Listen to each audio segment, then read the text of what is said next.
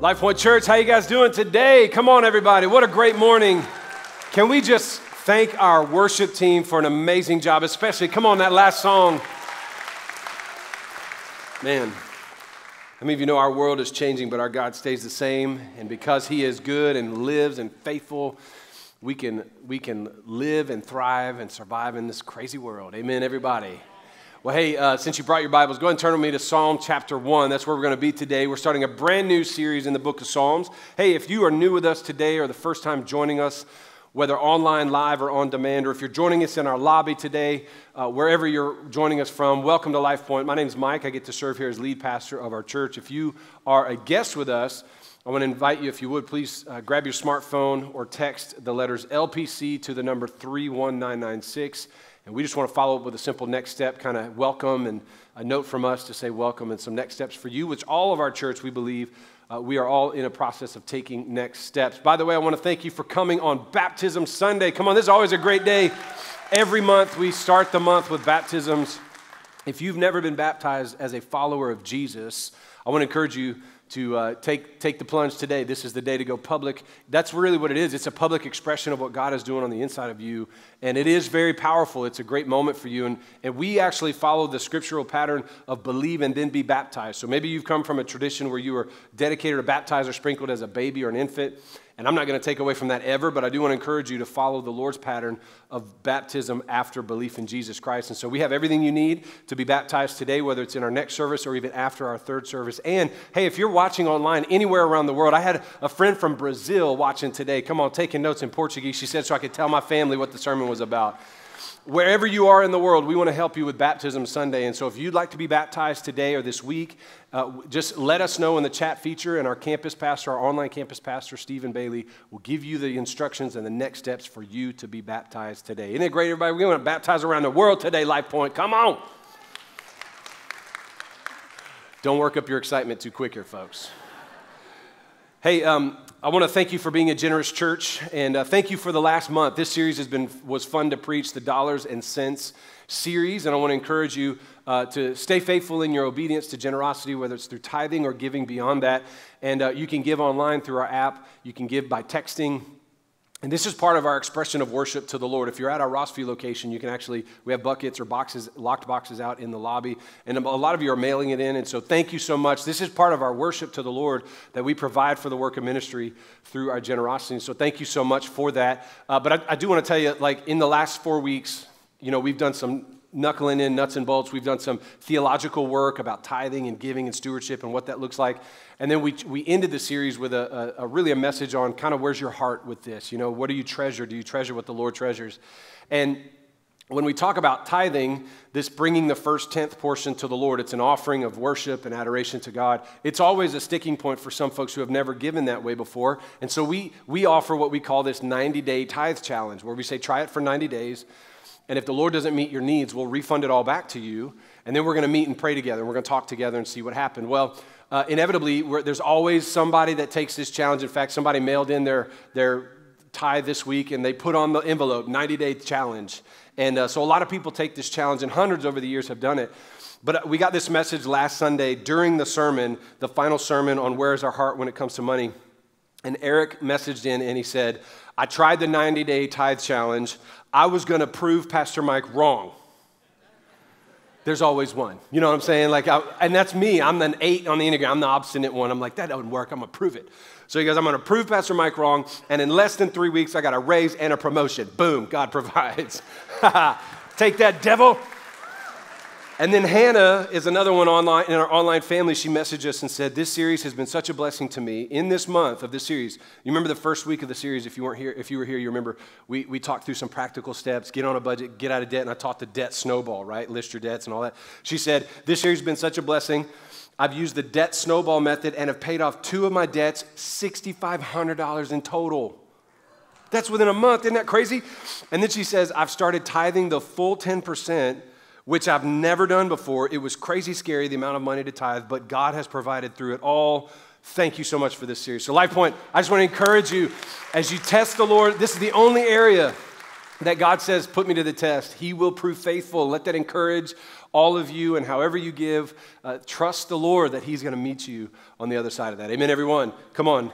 All right, hey, just so you know where we're headed, today we are starting a 4-week series in the book of Psalms. Who's a psalm reader? Anybody like the Psalms? Come on. Who's never heard of the book of Psalms? Okay, you don't have to.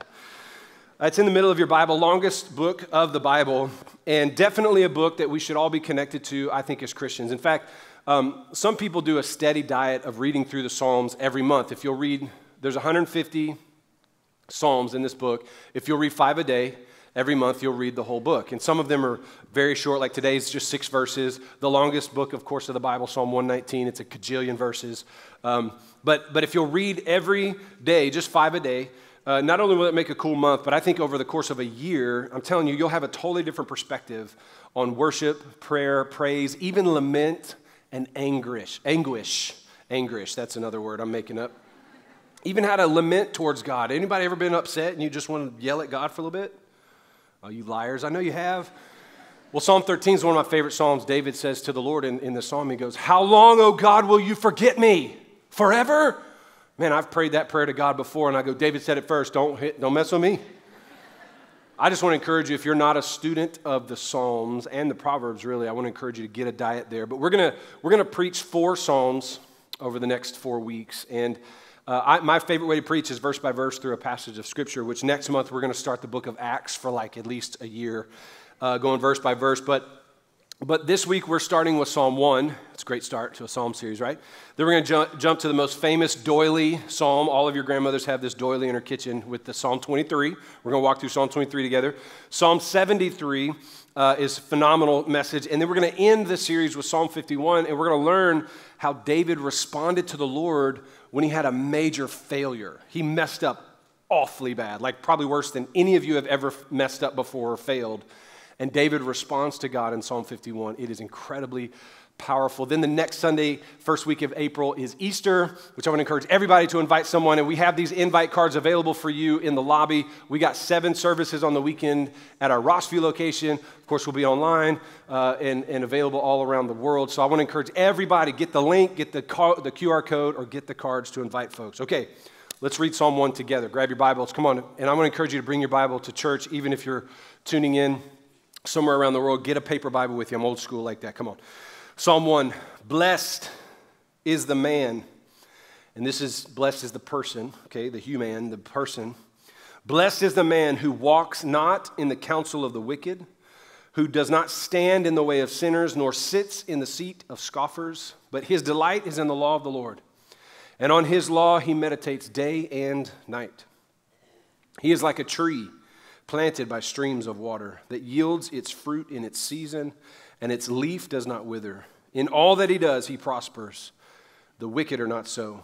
They are like chaff that the wind drives away. Therefore, the wicked will not stand in the judgment, nor will sinners in the congregation of the righteous. For the Lord knows the way of the righteous, but the way of the wicked will perish. Lord, speak to us through the reading and the preaching and the hearing of your word today. May it change us forever. Amen. I love this opening psalm. Of the whole book of Psalms, I think David did such a great job opening with a psalm of blessing. It's like Jesus' first sermon. You remember the Sermon on the Mount? He starts with the Beatitudes. Blessed are the poor in spirit. Blessed are the meek. Blessed are those who hunger for righteousness. There's an obvious desire from this psalm to distinguish life in God's blessing versus life in the path of wickedness. This is setting the tone really for the whole book of Psalms, that really there are only 2 options for how we live. If we're going to be binary about anything, let's be binary about our understanding. There's 2 ways to live. You're either living for God or you're living for you. You're either walking in God's will, way, and word and his blessings, or you're living out your way, your will, the culture's way, and it's ultimately destruction. In this dichotomy, there's light versus dark, blessing versus cursing, life versus death. That's the tone of the whole Bible. And there's a constant invitation that we would choose life, that we would choose blessing, that we would choose God's way over our own. Now, to be honest, I don't know anybody that looks forward to a life of destruction. Have you ever known somebody that their life's a wreck, right? Or they're just in a place in their life where things are just not going well? I've been a pastor a long time, And I can't tell you how many times I've walked with couples on the back end of an affair or divorce, or I've walked someone through rehab and taken them to a rehab center myself for drug addiction, alcohol addiction, or folks that have gone too far in certain areas of their life. And the place of destruction, I don't know anybody that sets out going, I can't wait for my life to fall apart. I've never been to a wedding where I'm doing the wedding and they've already planned how to destroy their marriage into divorce. And yet, so many times, that's where we land. Nobody starts out deciding to be destroyed or deciding to walk in despair. But I think it's what happens when we don't consistently choose the path of life. Or we start making small choices that are misaligned from God's will, or we just kick off a degree or two from alignment to God, and we think it's not a big deal. I can just compromise here or there. What's the harm? Nobody sees it. It's just, hey, I'm just living my best life now. But destruction doesn't happen at once, does it? It's usually over the course of time when we realize we've gotten ourselves to a place that we didn't want to at first. This week I read the story of Korean Airlines Flight 007 from 1983, and some of you probably remember this. Korean Airlines was flying from New York to Seoul, Korea, and they had a stop in Anchorage, Alaska, and then a routine flight from Anchorage over to Seoul, up and over the Pacific Ocean, south of Russia. But there was a slight error they found later in the navigation system internally that they didn't even see. It was in the computing system. There was a slight error in the navigation system that set the routing of the flight off by 1.5 degrees. And all of you aviators know how significant that is, not at first, but over the long haul, right? It's just 1.5 degrees. And at the point of departure, there was no noticeable difference. In fact, they took off the right runway, and they were going the right direction, which is left. How do you get to Korea? Go left. Anybody else think of the world as like a big right-left map, right? So they took off on the right runway, and they're going left. And even after 100 miles, they're still heading in the general right direction. But as they crossed over the Pacific, and they've now come over new airspace over land, they didn't realize, but they had found themselves in restricted Russian airspace. And this flight that was supposed to be much further in a different direction, but at 1.5 degrees off at the takeoff, ended up being considerably miles and miles and hundreds of miles in the wrong place when they crossed back over land. And the Russians scrambled fighter jets, intercepting the plane, thinking it was a U.S. spy plane. They shot it down out of the air. 270 people died instantly. Now that story is tragic on many levels. But I think it can illustrate what happens to us if we're just not careful and making the right decisions and choosing the Lord carefully. We diverge a little here or there. We make compromises, or we veer off course, or we start listening to a new influence or a new friend, or we start acquiescing and believing the cultural transformations and the new changes of the day. We get out of church. Here's what happens. We get out of church for a couple weeks. And then before long, it's a couple months, and then my kids have sports on the weekends, and so it's just little steps here and there, and it's well-intended. Nobody starts out with destruction, right? And we get out of rhythm, and then COVID happens, and 1 week turned into 1 month, turned into 1 year, and we're out of rhythm, and we're just off. We stop reading His Word. We stop engaging in prayer. We get out of the spiritual disciplines. We stop going to small group, committing and confessing and being accountable to others, and it's just 1 degree at a time. And we start getting close to people who aren't headed the same direction as our small group or our church family. And then we start embracing bitterness and unforgiveness. And we start believing that stuff. And we hold people accountable to things that they didn't mean to do to us. And it's not immediately felt, is it? Come on, it's not immediately felt. It's 6 months later we go, yeah, I'm not that same. That's not me anymore. Or a year later we end up going, how did I get here? We're far from God. We're far from our values. We're far from our spouse. And it didn't happen instantly.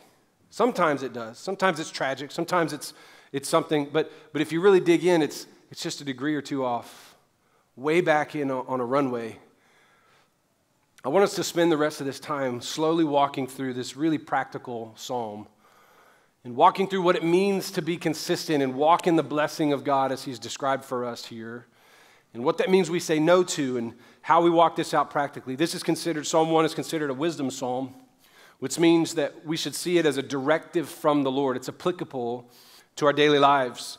This isn't just theology or something we're to believe, but it's a way to behave as well. That's why it's a wisdom psalm. So I've titled this message, The Blessing. How many of you would say, I want my life to be blessed? Come on, just pretend you're a hand raiser in church. Come on, how many of you would say, I want my life to be blessed? Okay, I want to hold you accountable to that hand raise in just a minute. Nobody would say, no, keep your blessing away from me.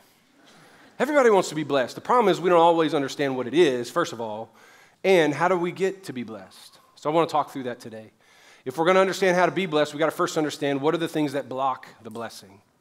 What blocked the blessing of God in our lives? Now, let's go through the verse slowly. Verse 1 says this, blessed is the man who walks not in the counsel of the wicked. Now, wicked is such a harsh word, right? Like it's almost offensive to hear. But wicked in the Bible is basically a category for anyone who doesn't belong to or behave with or follow the Lord, okay?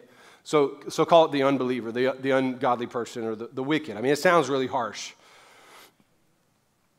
But it's blessed is the person who doesn't walk in the counsel of the ungodly. Blessed is the person who doesn't stand in the way of sinners. Blessed is the person who doesn't sit in the seat of the scoffer. Now let's focus in on that first word, blessed. The Hebrew word for blessed here is esher. Now there's a couple different words in the Bible for blessed and blessing and different etymologies of those words and what they mean. But in this particular verse, the Hebrew word is esher. Everybody say esher. And this is a less frequently used Hebrew term in the Scripture, about 45 times or so in the Old Testament. But this word has to do not with anything material or the acquisition of stuff or influence or power or money, but this word blessed has to do with a centeredness. It's actually interpreted in some translations as the word happy, but not happy like fake laughter happy. It's like I'm content, I'm happy, I have a center. No matter what's happening around me, I have a centeredness and I have a happiness and a joy that comes from my devotion to God. Now listen, this word blessing in our language, we look at people who get stuff or become an influencer or have money or they're succeeding in their business and we say, look how blessed we are, right? Some young entrepreneur rolls up in a sweet ride and we go, look at the Lord's blessing on your life. Or we help a small group member move into their dream home. Small group plug. We help a small group member move into their dream home and we walk around their living room and their vaulted ceilings and we're like, look at God's blessing on your life. And many of us have equated being blessed with having stuff. The rich young man in Luke 17, that was his problem. He saw the hand of God as the sign of God's blessing, yet he had this deep void of no intimacy with God. In fact, that's why he came to Jesus. He goes, what must I do to have eternal life? He was a rich young man, which means he was blessed. All of culture would say, look how blessed that young man is. And yet he was woefully far from God. He didn't have a contentment and a happiness and a settled centeredness in his walk with God. So he asked Jesus, what must I do to be blessed? And Jesus confronted him, well, your blessing has been your stuff, and you need to find blessing in me. This is perhaps, maybe the stuff you have is the sign of God's blessing, but this word for blessing, esher, is more about a sense of happy contentment, a settled centeredness that's not based so much on what we have or how many people follow us or how big our influence is, but it's based on something so much richer. So let me ask you again, how many of you would say you would like to have this kind of blessing in your life? A happiness, a centeredness with God, a contentment that says no matter what craziness is going on out there, I belong to God, He belongs to me, and I'm satisfied in that. Anybody want that kind of blessing? Okay, here's what he says. David doesn't tell us what to do in order to be blessed. He starts with who not to be around. Now, isn't it interesting? If you come from any kind of charismatic background, come on, where are my charismatic folks at? Love that organ. Wish I was slaying more people in the spirit up in here. Come on. We've been taught for years, if you want to be blessed, do X, Y, and Z. Name this, claim this, blab this, grab this, confess this, get your faith right. You do you, and you do these things, and you'll be blessed. David doesn't start there. David starts with who not to be around. I find it really interesting that David's starting to be blessed has a lot to do with who he's walking with. Look what he says. Blessed is the person, happy and content and centered is the person who doesn't walk in the counsel of the ungodly, of the wicked, who doesn't stand in the way of the sinner, who doesn't, not in the way like you're in my way, get out of my way. It's like in the flow of sinful people and who doesn't sit in the seat of scoffers. Now that's really interesting verb language, but the walk, stand, and sit is basically doing life with. You ever watch The West Wing? Anybody remember The West Wing? Circa 1998. Come on, everybody. Back when mullets were cool. They were on the way out, but now they're coming back. Lord help us. Whatever it takes to get out of the skinny jeans phase, I embrace it. Remember on The West Wing, every scene was walking through a hallway, and they would walk, and they'd be like, sir, there's a big thing, there's a battle going on. They'd be walking, and then all of a sudden when it got serious, they'd stand and talk in the hallway. Remember that, by the windows? And then when it was really serious, let's go in my office and sit down. The idea of David, what he's doing here is he's actually building the progression of influence in your life. You're not going to just walk with these people. You're certainly not going to stand still with them and get into their flow, and you're not going to sit down and do life with them, is what he's saying. He says if you want to have a centeredness and a peace and a contentment with your relationship with God, you must first check the people that you're doing life with. Sitting in the seat of scoffers, the ridiculers, the gossips, the critical folks, standing with sinners, those who are not walking with God, taking counsel and walking with the ungodly. He said this is the way to make sure that you don't have blessing and peace. We want to be blessed like the Bible says, but how many of us walking with ungodly folks, standing with sinful people, sitting with gossips and critical folks? Listen, you think you don't do it? Hey, listen, it's not only humans that we actually physically interact with, it's social media, it's every news network. Have you ever noticed when you watch the news, what do? We sit down and watch the news. And what is the news full of? Scoffing, gossip, criticism. We sit down and we engage this stuff and we wonder why we can't turn off the news with peace in our heart. Anybody ever notice you get done watching whatever your brand of national news and you're worked up and you're moraled up and you're mad? You're either mad at Fauci or Fauci's critics. You're either mad at the president or the last president. You're angry about something. What in the world's going on today? Because we sit in the seat with scoffing and criticism, or we scroll it on our Instagram or our pages on our phone while we're sitting on the toilet.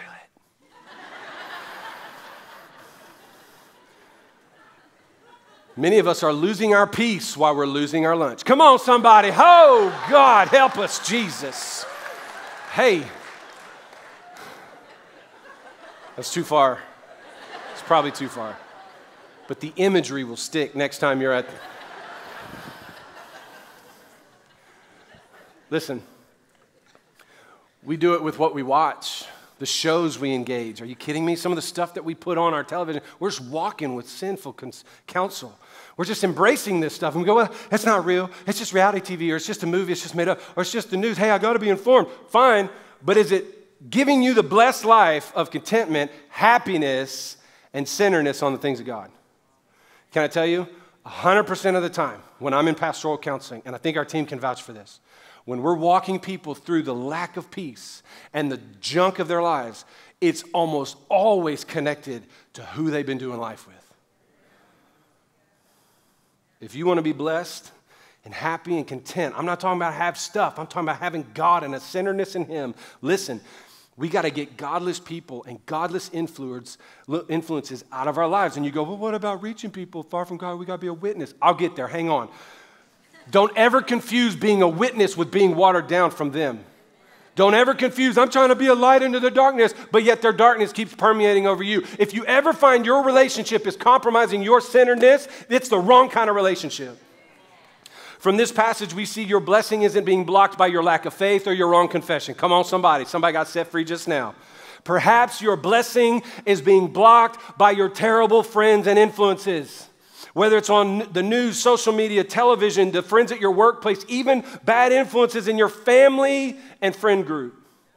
I want to ask you this question then. Are you blessed? Are you happy, content, and centered in God? And if the answer is no, listen to me, everybody, listen. If the answer is no, don't blame God, blame your Rolodex. Now, how many of you don't know what a Rolodex is? Lord, I thought when I wrote this sermon too, I was like, somebody, I'm going to lose them right there. If you're not walking in the blessing of God, don't blame God. Blame your friends list. Blame your contact list. Start evaluating that. Quit throwing shade on the Lord and start throwing shade on some friends that you've been hanging around too much. Don't get mad at God that you're not living in His peace and centeredness and His blessing. Get real about the friends that you're hanging out with. Paul said in 1 Corinthians 15, don't be deceived. Your company will change you.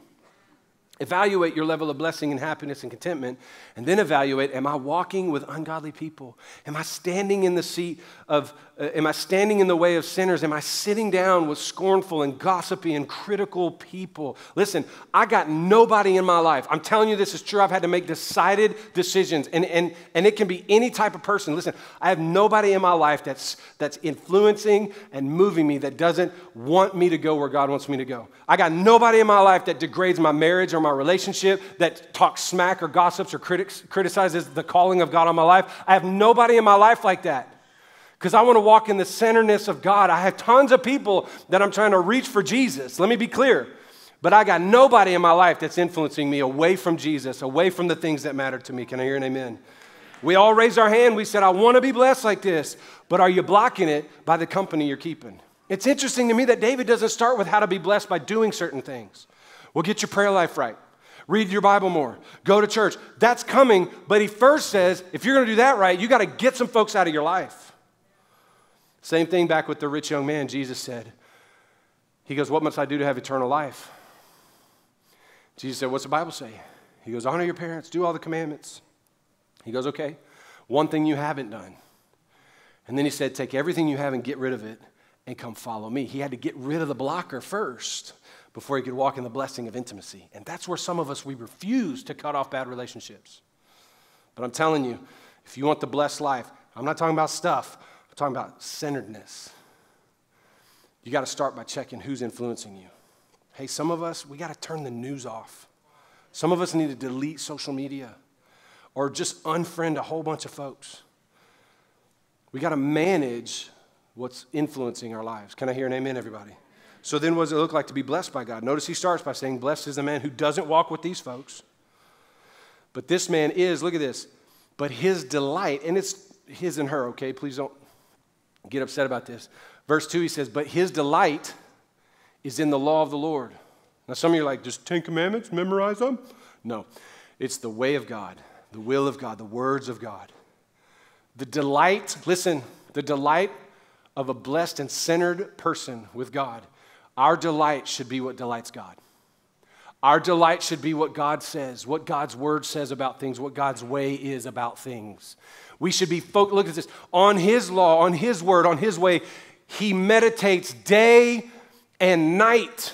Remember, this is the description of the blessed person. He doesn't walk with or stand with or sit with those who we don't do life with ungodly people, but our delight, our love is not the right people, it's more time with the right God. Our passion, our focus, our hope, our delight is in God and our focus on him. This isn't just saying we love the 10 commandments, but we delight in the ways of God. Our heart is for what God's heart is for. Our passions are for what God desires for us.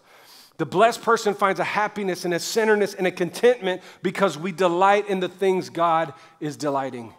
Listen, look what he says. And they meditate on the Lord day and night. Now, this is a fancy book word. You ready? Write this one down if you want. It's called a merism. And the Proverbs use merisms all the time. It's where you say the ends of a thing and you mean everything in between. So, like, I was working from dusk till dawn.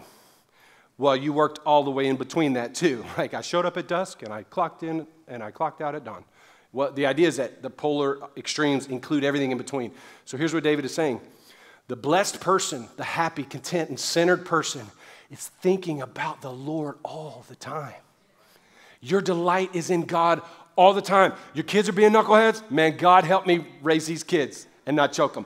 You're going to work and things are awesome and you got a promotion. Praise be to God, not to me. Praise be to the Lord. I'm meditating on. You're working at a job that you hate. God, thank you for this job that I hate. I'm thankful, Lord, they pay me to come here and hate this job. Oh, bless God, I hate this job. Praise the Lord. It ain't as bad as the cross of Calvary. Hallelujah. You know, like we are constantly meditating on the things of God. I've said this to you before. Listen, every heartbeat of your life matters to God. So how you spend every heartbeat of your life should matter to you. Now, I'll never forget in college walking through the parking lot next to my dorm, and I had this moment. I was just praying. I was worshiping. I had my CD disc, man, in my backpack. Come on, somebody. Had the anti-skip feature. Come on, you remember that when that came out. That was gold. Oh, yes, now I can run. That was short-lived. But anyway, and I had this moment in the parking lot. I was 19 years old. And I had this moment with the Lord. I was praying and walking to class. And I just felt like the Lord revealed to me, he's like, son, every part of your life matters to me. And I'm watching every moment. That's the blessed person who's centered. Man, come hell or high water, come craziness politically, come devastation socially, come tragedy with airlines and tsunamis and everything, but I'm centered on the fact that I'm constantly focused and meditating, and my God is going to walk me through this, and I'm not alone. Greater is he that's in me than he that's in the world. I'm walking with God as a dad. I'm walking with God as a husband. I'm walking with God as a pastor. I'm walking with God when I'm in trouble. I'm walking with God when my world's falling apart. I'm meditating on the Lord. Every part of my life belongs to him. In the Old Testament, they would literally take scripture and tie it to their hands so that every time they put their hand to something, they saw God's word. They would put little boxes of scripture on their foreheads so that everywhere they went, they could see this little box dangling on the top of their head, and they just knew they had the word of God on their mind. They would put a scroll of the scripture. You go to Israel today, and it's still that way. There's scrolls of scriptures on the doorpost of every house. And all of that is symbolic. It's not a requirement. It's a symbol to remind you that as I'm doing, I'm thinking of the Lord. As I'm walking, I'm thinking and meditating on the goodness of God. As I come into my home, as I leave my house, I've got the word of God on this place. In Deuteronomy 6, verse 5 through 7, Moses writes, you shall love the Lord your God with all your heart, with all your soul, with all your might. And these words I command you today shall be on your heart. And look what he says, teach them diligently to your children. Talk about them when you sit in your house, when you walk by the way, when you lie down, and when you rise up. And the implication here is just talk about God all the time. You said, I want blessed life. It's going to be a matter of removing the influences that are blocking your blessing and start dwelling on the Lord. Here's what we've done in the American church. We've made our quiet time a category of our day. We've given 30 minutes to God, and we check that box, and then we go do work, and we go do drama, and we get back on Fox News or CNN, and we go catch up with what's happening in the world.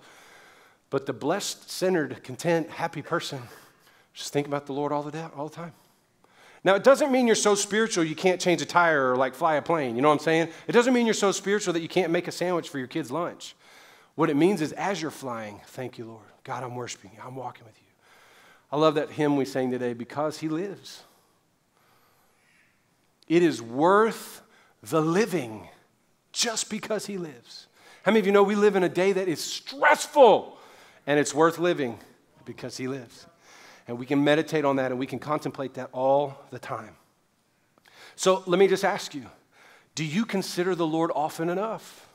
And this isn't an obligation, it's an invite. It's an offer from the Lord, like think of me, consult me, wonder about me, because God is wondering about you all the time. Some of us, let me give you a really practical step. I don't know if you want to get scripture tattoos on your hand. I know that's popular in this church to get scriptures everywhere on you. My wife won't let me do it. She said my body's just perfect the way it is. But maybe you want something on your wrist. Maybe you want something on your forehead.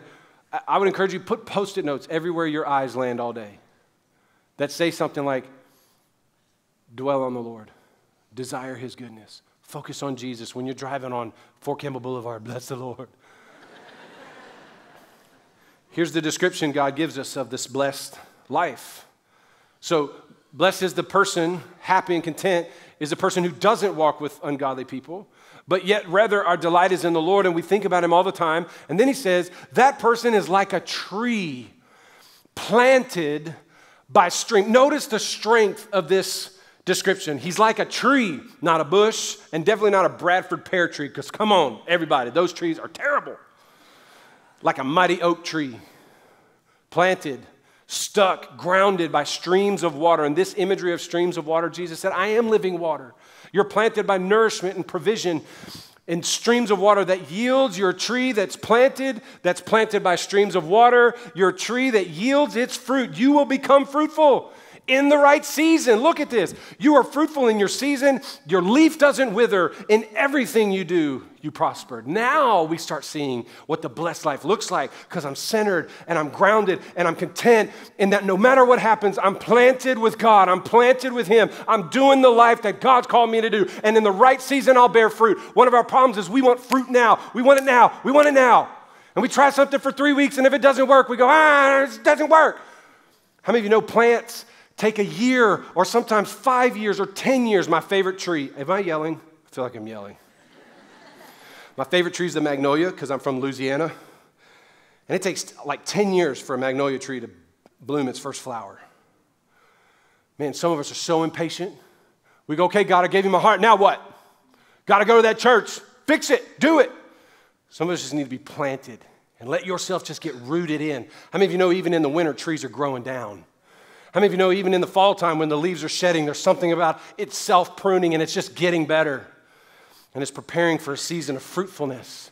And some of you just need to wait a little longer and just stay planted a little further and just let the streams of the water of the Word and the presence of God and the coming to church and being in a small group and doing the things where you're planted in the right way, let God bear fruit in your life in the right season. All of a sudden, He'll bring healing to that relationship. He'll bring joy to your job. He'll bring peace and love and grace in you. And you go, where in the world is this fruit coming from? It's because you found yourself planted in Him and you're starting to live this blessed life. Look what He says, His leaf doesn't wither. I don't understand the concept of burning out. I don't understand the concept of burning out for God. I know what it's like to be tired, and I also know what it's like to be trying to be fruitful in a winter season. I know what that feels like, but I don't understand being planted with God and withering out because He said you won't. And in everything you do, you'll prosper. Man, listen, aren't these the people we look to for advice? Aren't these the folks that we start going, man, I need to get prayer, I need to get wisdom and advice from that person. Why? Because we see the fruitfulness of God in their lives. You know why they were fruitful? It's not because they're better than you. They just stayed more planted than you. It's maybe because they've gotten some of these junk relationships out of their lives and they've just chosen to delight in the Lord with all their hearts. Are y'all hearing what I'm saying? Man, it's an encouragement and a promise for you. Like a tree is a sign of strength and protection, and you become protection and fruit for others. Strong and planted. You will be strong, planted in God's provision. Your leaf won't wither. Everything you'll do as you're centered in Christ, in your relationship with Him, if you'll commit to delighting in the Lord, don't try to be perfect. Just connect to the one who is. Listen, you'll be fruitful. That's the blessed life, is a fruitful life, centered on Him. And then here's where he ends with this risk. And I think it's so apropos that David gives us this. It's kind of the way Jesus would teach. Remember in Revelation 2, he goes, if you don't, here's what's going to happen. But he said, not so, the wicked are not so, but they're like chaff that the wind drives away. Let me tell you something. If your life feels flippant and feels like you can't ever settle anywhere, you can't get things going in the right direction, it feels like everything is costing you everything, you got to consider again, are you living centered in Christ or are you influenced by wickedness and sinfulness? If your life is just constant chaos, that's not peace. He said they're like chaff, the wind drives away. Therefore, the wicked will not stand in the judgment. Man, notice the wicked are always inviting us to stand with them, but they will not stand in God's judgment. That is a day coming. I'm telling you, it's a day coming. I don't look forward to it for so many. That's why we preach the gospel. They will not stand in the day of judgment. They will not stand with sinners, nor will sinners stand in the congregation of the righteous. For the Lord knows the way of the righteous, but the way of the wicked will perish. It's like a risk he gives us. He's like, man, if you stay in that way, if you stay, it's that degree off right now, but if you stay there, the day of devastation may be coming your way, and you don't survive that. But this is what I love about God. He's so quick to say, just repent and turn back to me. I don't want to spend a lot of time here because this passage is pretty clear. But this warning does not change no matter how much our culture changes, no matter how much standards of our world change. God's will, God's standard does not change. That reality should move us as Christians, by the way, to share the gospel. What do we do with people that we know that are wicked and not serving God? We promote the gospel to them. We don't allow them to influence us. We pray and we preach and we prophesy to them. Being a good person, a woke person, a tolerant and accepting of all things person is not being a blessed person whose delight is in the Lord day and night. And God will hold us all accountable. So here's where I want us to finish today. Y'all get anything out of this talk today? Y'all encouraged by Psalm 1? All right. So I know it's somewhat of a somber tone, but I want to give you this quickly, and then I'll close. I want you to think about what to do next. And I'm going to leave it here. You can screenshot it, take a screenshot online, or you can take a photo with your camera if you're in the room. But I want you to consider the influences of your life. Are you walking, standing, and sitting with the wicked or not? Are you delighting in the Lord? Is your focus on the Lord all the time, day and night? Will you let the Lord plant you? Stop jumping churches because you're not growing fast enough. Quit jumping out of your small group. Quit quitting on God. Let the Lord plant you into some things and grow you and bear fruit in you in the right season. Will you start praying for those who are far from God? And will you just repent and turn your heart to the Lord? That's the only way to respond to a psalm like this, to a message like this. Amen, everybody? Let me pray for you. Pastor Bo will close us out and those online as well. Father, we love you. Thank you for Psalm 1. Thank you, Lord, that it is good for us. That, God, this is a living, breathing word for us, that it is changing us from the inside out. We hear it, we receive it. Let us marinate on it and change forever in Jesus' name. Everybody say, God, I'm all in. I believe in Jesus. I will live for him for the rest of my life. In Jesus' name, amen. Thank you, church.